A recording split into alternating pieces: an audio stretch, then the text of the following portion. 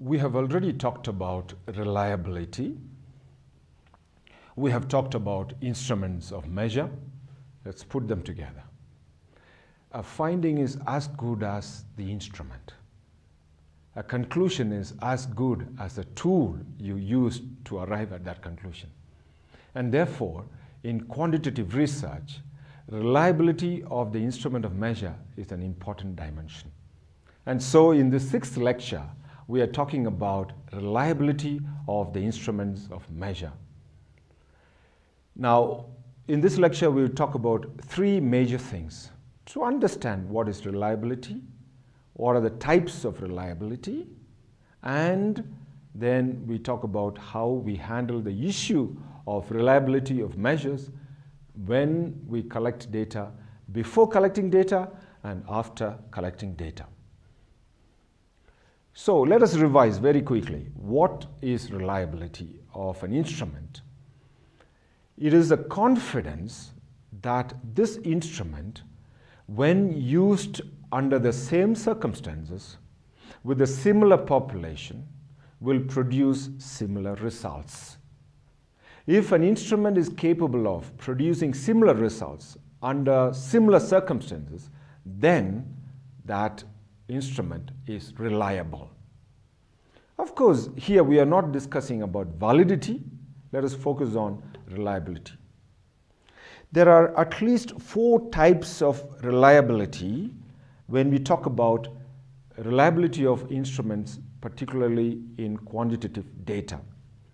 As you can see in the slide, the first type of reliability is what we call internal consistency reliability. What does it conceptually mean? Let us say if you are measuring a variable using a multiple item scale, then it is likely that there could be items that are similar to each other. So if a participant has marked 2 out of a Likert scale of 7 in one item, then the same participant should have marked 2 in a similar item that is within the same scale. Now, that we call internal consistency reliability. Of course, you are not going item by item, participant by participant to check this out. Statistical analysis will do it for you. And so, this is what we will finally talk about. So, first type of reliability is what we call internal consistency reliability. The second type of reliability is what we call inter-rater reliability. And inter-rater reliability is almost related to even validity. Inter-rater reliability increases the possibility that your finding is going to be more true. For instance, inter-rater reliability is, let us say I take a test for a personality type, and I measure myself as I being a particular personality type. Now, if the same questionnaire, same instrument is given to another person, say like my friend or like my parent, who assesses me, and then when we put together these 2 assessments, how I rated my own self, and somebody else, how they rated me according to their perception, and if we put them together, if they relate to each other to 100%, then that inter-rater reliability is the ideal. It's high. So this we call inter-rater reliability. The third type of reliability is test-retest reliability. An instrument is reliable when, let us say, I give this scale to one person. Let us say women empowerment. You give it to a woman today, then you give the same instrument to the same woman a month from now, assuming that nothing drastic has happened in her life in this month, then she should score the same level as she scored a month ago, which means this scale has test-retest reliability. Particularly when you're doing experiments, items or the scales should have very high test-retest reliability. Only then we can make sure that the change in the score is not because of a fault in the scale itself, but because of the intervention that you have given. So test-retest reliability. The fourth type of reliability is what we call split half reliability. Let us say you collected data from 100 participants using a particular scale that has 10 items. Now, if you split your participants into 50-50 and you compare the results at random, then it should be the same. So this is called split half reliability. So in short, what are we saying? You can read more about this, but there are many ways of talking about reliability of a scale, and there are many ways of measuring the reliability of instruments of measure. Now, let us deal with internal consistency reliability, because they are statistically verifiable. And how you handle this reliability before you collect data and after collecting data. Now, before collecting data, once you have chosen the instrument of measure, you are going to do some literature review on this measure. You download articles or you read articles that have previously examined this scale and used this scale in their research. What is the reliability level that they are reporting? You have to summarize those reliability reports in your methods section where you are describing your instrument. So in the methods section, under the instruments of measure, you will say which variable is measured using which scale, and what is the level of reliability and validity, different types of reliability that have been reported in the previous research for a particular scale.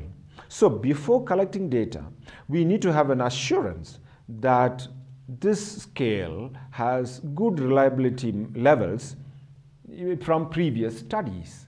In fact, a scale would not be published as a standardized measure if it does not have a good reliability level. So the very fact that you're using it, then it is already having a good reliability from previous reported researches. And that is the advantage of using a ready-made scale, as I have said in a previous lecture. Now, what do you do after collecting data?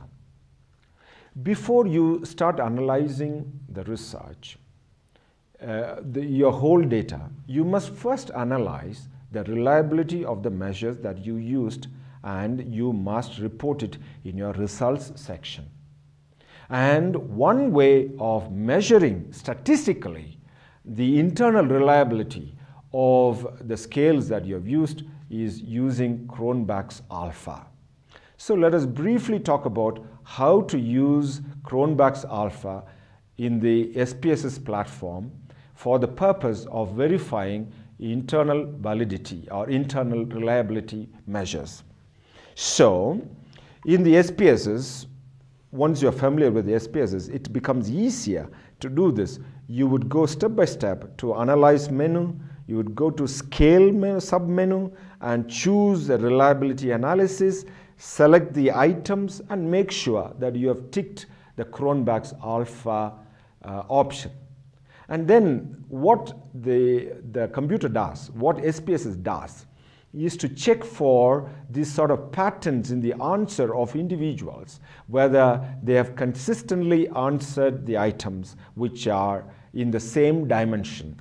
So if you're measuring women empowerment in terms of 5 items, let us say, or 10 items, then there should be an internal consistency with which individuals have answered for similar items.